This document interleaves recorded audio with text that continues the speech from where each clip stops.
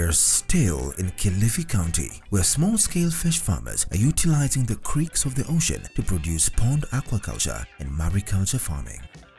In Kibokoni, Kilifi County, we visit Umoja Self-Help Group, which was founded in 2011 with the aim of uniting the people of Kibokoni area to engage in agricultural activities along Kibokoni Creek to generate a source of income to boost their livelihoods.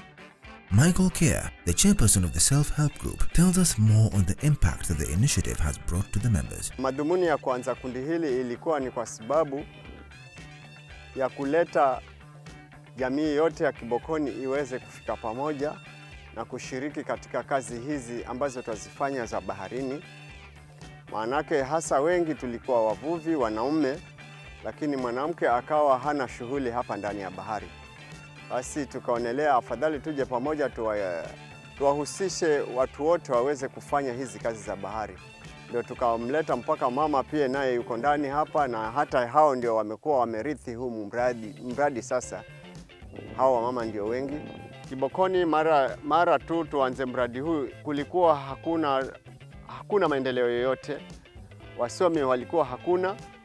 Labda kama ni wasomi tulikuwa na watoto walioenda form 4 waine tu vijana. Na hata tulipowapeleka training wakakatazwa, manake walikuwa ni wa familia moja. Ikabidi tuanze kwenda kuokota watoto wengine mbalimbali ili waje wachanganyane waendelee na ile training ambayo tulikuwa tumekuwa funded nayo. Umoja Self-Help Group, supported by Chemfree, has dug 9 ponds at large-scale production. They rear the milkfish, prawns, marine tilapia. Samaki wa pili ambaye tulianza naye kuongezea katika huyo matiko alikuwa prawns.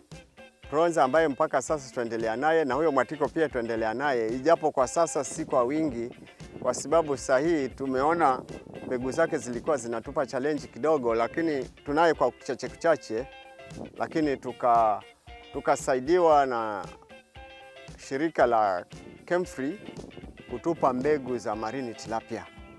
Sasa hivi tumekuwa wafugaji wa marine tilapia mahali hapa, na tumeanza kutoa mazao kiasi ya kutosha.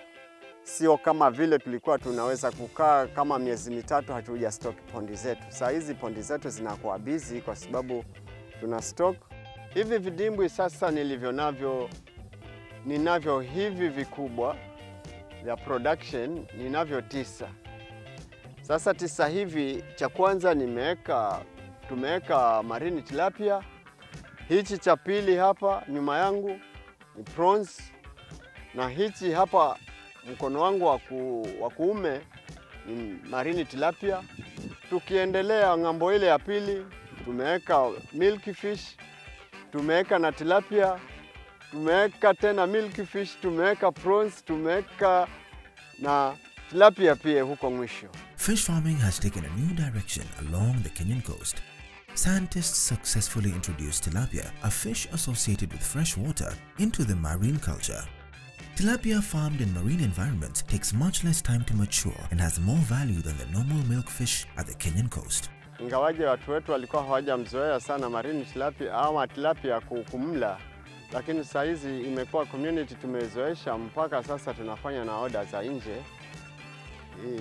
Kwa hivyo ni kama hili kundi saa hizi limeendelea, limeanza kupata faida zake baada ya hiyo miaka mingi. Through capacity building from trainings from KMFRI and Kilifi County Fisheries Department, members of Umoja Self-Help Group have the knowledge and expertise to rear marine tilapia. Huu mradi si haba umetusukuma. Tunaishukuru kundi la Fisheries ambalo limeweza kutusimamia.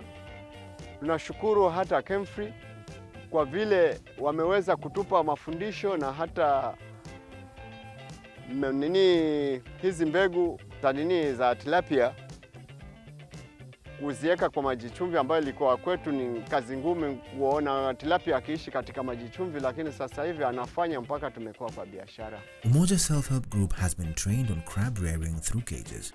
Michael reveals that with good supply of the crablets, they are able to maintain a constant supply of the crabs to big restaurants and export markets. Kaa tulikuwa tukimpata tu baharini peke yake na ndani ya mikoko, lakini saa hizi kaa kumbe tunaweza kumfuga katika keji na akaendelea kuishi. Hivyo basi tumeanza hiyo, lakini kwa sasa ni vile mbegu tu hatukuwa nazo wakati ule wa kiangazi, tuliweza kuacha kidogo kwa sababu zilikuwa zinakufa kwa sababu ya jua lingi hapa kwetu. Each pond is capable of carrying at least 6,000 fish. Michael says they have stocked 3,600 marine tilapia and 10,000 prawns. Marine tilapia katika vidimbwi hivi huwa tumeweka 3,600. Hali prawns tunaweka 10,000. Marine fish are believed to only survive on algae and other small fish. In fish pond farming, fish are fed on commercial feeds to boost quick growth and attain market weight quickly. Michael says that they make their own commercial feeds using cassava, maize bran and other protein-rich nutrient foods. Tukizitengeneza, tushafunzwa kutengeneza, ijapo tuwatengeneza kwa vimashini vidogo vile minsa ndogo zile za nyama, tunatengeza na kuwalisha. Kwa hivyo tunawachanganyia omena, labda na maize bran. Si vitu vingi sana tunachanganyia kulingana na uwezo wetu, lakini hata hivyo nafikiri jinsi tunavyoendelea tutapata hiyo nguvu ya kuongeza hizi ingredients mpaka ziwe sawa ili tuweze kumtoa kwa miezi 3 badala ya miezi 4 huyu prawns. The fish attain the correct market weight within a span of 4 months. Kwa huo muda wa miezi 5, tilapia huwa amefikia kuanzia 300 grams na kuendelea juu. Na hivyo basi huwa tunapata kiasi kizuri angalau cha kuweza kuweka katika mfuko wetu. Na prawns yeye ni kwa miezi 4, lakini prawns huwa na pesa mingi zaidi kushinda nyama hawa wengine kwa sababu yule ni nyama ambaye ana soko ambalo si la kutafuta. Uza kama kilo 150-200 ni samaki hao. Halafu prawns tunaenda mpaka 100 kilograms ambazo huwa tuna harvest na tunaka tuseme 1000. Unauza mpaka 1000. Samaki ndio haijakuwa juu sana, ikizidi mwisho wake tunauza mpaka kufikia shilingi 300. Kwa tilapia huwa tunaweza kuvua kutegemea ile demand ya watu. Kile kiasi wanachotaka tunawatolea, tunawauzia, halafu tunakaa tena, wakija hata tunaweza tukauza pia sisi mpaka wiki moja tukawa tushamaliza kulingana na yale mahitaji ya wale watu wanavyoitisha. Despite the group enjoying the marine fish farming and its benefits, Michael reveals that challenges are inevitable. Hizo changamoto nyingi ambazo tumeweza kupitia na tukazi address, manake hilo kundi lenyewe labda sikuweza kuongelea kwamba lilikuwa limeanza na watu wengi. Limeanza na watu wengi sana, lakini hata hivyo watu wakaanza kuvunjika moyo na kurudi nyuma kwa sababu ilikuwa tu mara ya kwanza na challenges zilikuwa nyingi zikikabili za samaki kufa. Utafutaji wa mbegu tulikuwa hatujaujua, ikawa ni tatizo. Watu wakaanza kutoroka, hasa wanaume. Wanaume waliweza kutoroka kwa wingi, wote wakaenda, tukabaki tu wanaume. Hapa kikundini tukisema hivi tunavyosema active members wa kiume ni 5 tu. Na wote walienda, tumebaki na kina mama. Hivyo basi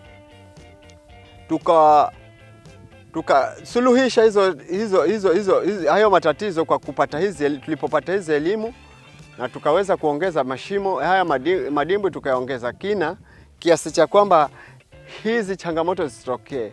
Kwa hivyo kulikuwa pia na fujo ya hali ya kupambana katika uongozi, manake kila mmoja kwa vile tulikuwa tumekuwa funded na pesa kidogo, kukawa kuna mvutano kidogo.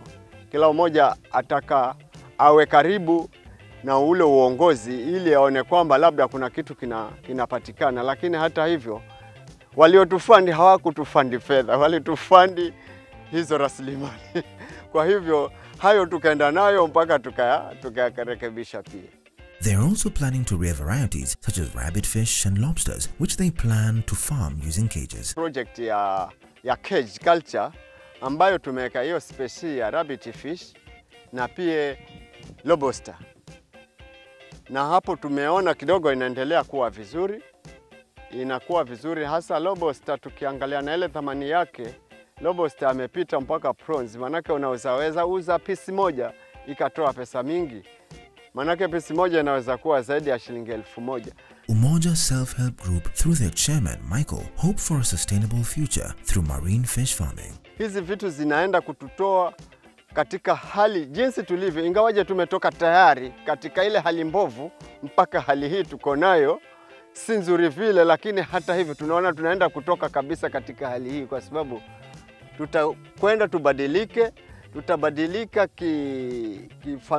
kinyumbani na hata kijamii yote kwa jumla. We hope you enjoyed the show. For more exciting and educative features, keep it KTN Farmers TV.